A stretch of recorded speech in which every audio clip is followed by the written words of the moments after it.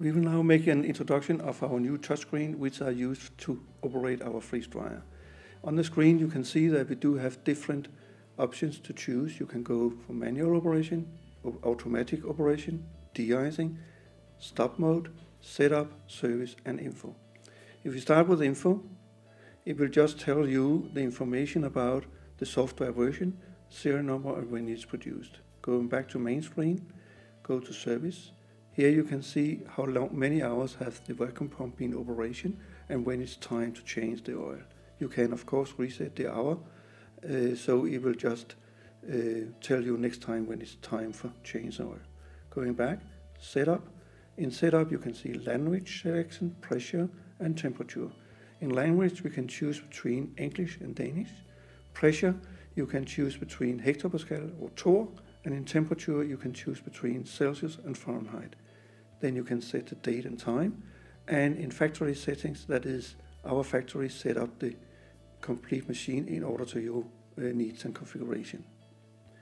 Stop mode tells itself it will go back to normal stop.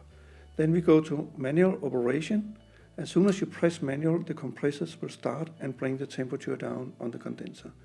Then you can use the arrows up and down and it will highlight the information you actually see here, so you can see exactly how the process is going. During the last one you can see if there have been an alarm, it will be possible to reset it here. Going to automatic. In automatic we do have 10 different programs you can choose. You can edit and start. Choose which program you would like to do and then you simply press it and you press edit, and when you press edit it will tell you and it will guide you to do the programming with temperatures and pressures and the time. And then you can simply say start and it will run the automatic operation from start to end. Going back, then we have at the end de-ice. De-ice is telling that it will heat up the surface of the condenser in order to defrost the ice. We have now given it 1 hour, but you don't need that. But in any case, you can choose how long time you would like to do it and simply press start.